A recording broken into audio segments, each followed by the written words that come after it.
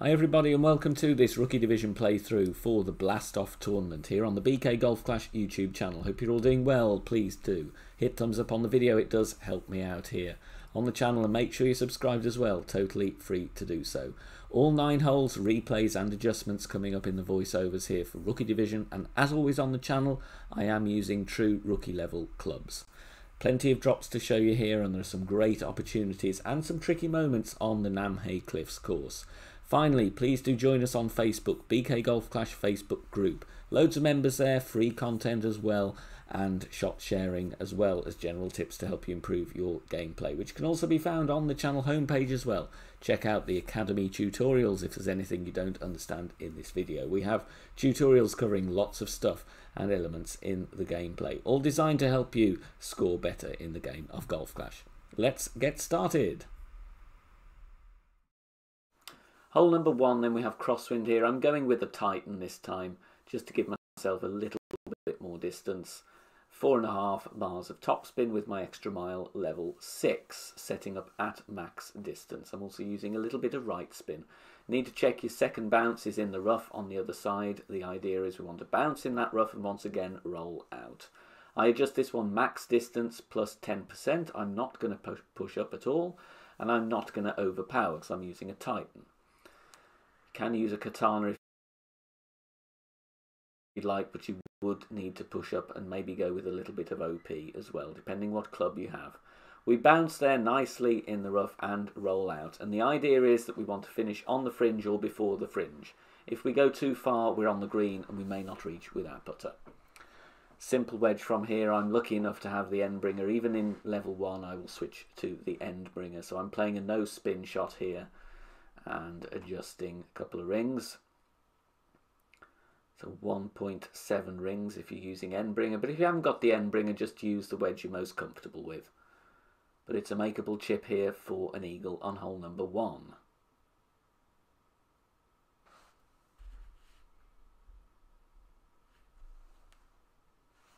On to hole number 2, thorn here, or whatever short iron you do have. Playing with half a bar of backspin. And in the end I don't go with any right spin, I'm just going with the backspin only. I'm aiming right edge of the cup, but as you will see in a moment I need to offset a little bit more. So just pause the video, have a look. I adjust this one mid distance plus 15% elevation, mid plus 15.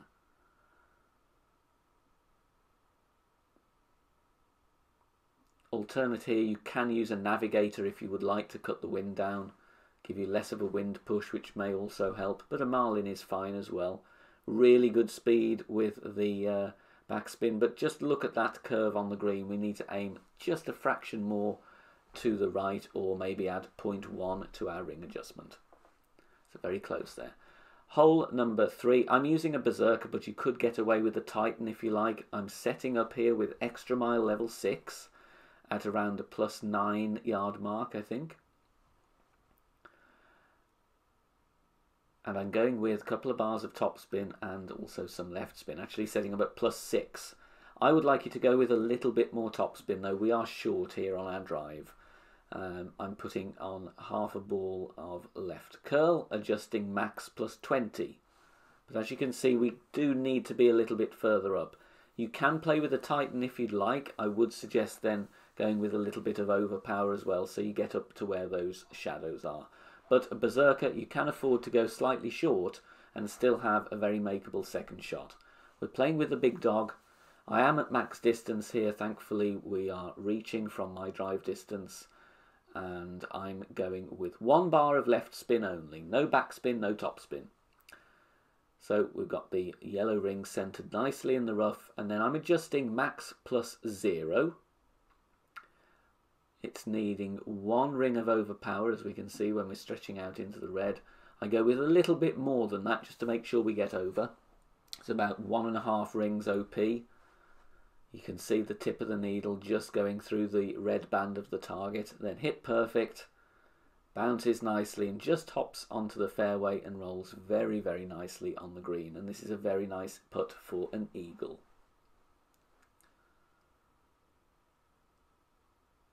Hole number 4, playing with the backbone. Sadly didn't get a very good look at this hole, so apologies for that, but hopefully you can tweak and work with it as well. See the spins I'm applying there. I'm just trying to find that bowl, that dent in the fairway where we get less of movement on the ball guide. I adjust this one mid plus 20. Mid plus 20 there, aiming at the pin, but sadly I do not hit perfect, I hit great left.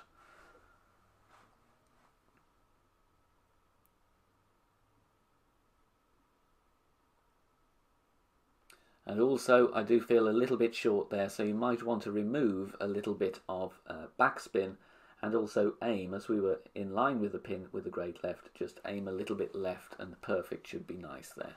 I decide to go aggressive here on hole number 5. I think with a mini tournament we need to take whatever chances we can, so that's the reason I'm using a Titan. Stretching out, and I'm going with 1 bar of backspin and some right spin as well. I'm adjusting max plus 10, going to push up to max as well.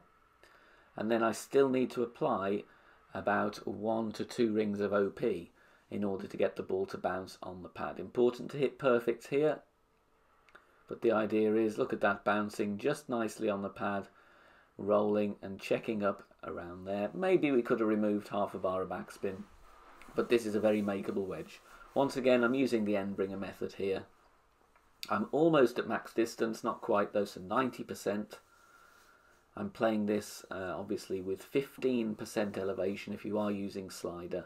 No spin shot, so you just get the ball guide to the hole and then make your adjustment. But if you don't have the end bringer, you can use different wedges as well. Just play with whatever method you like here when you're making your wedge shot. A good chance for eagle if you can get this one to drop. Alternative, if you don't fancy spending a Titan, just lay up on the right and go for a thorn short iron shot, which will, I would then think, give you a direct headwind shot. So both options very makeable, but this one is the more aggressive route with an easier eagle shot. Hole number 6 coming up. I do need to go with a berserker with big topper level 1. If you have obviously big topper in higher levels, you may well be able to get away with this with a Titan. Max top spin is what I'm going with here, stretching out, just making sure that second bounce is going to clear the water and the cliff.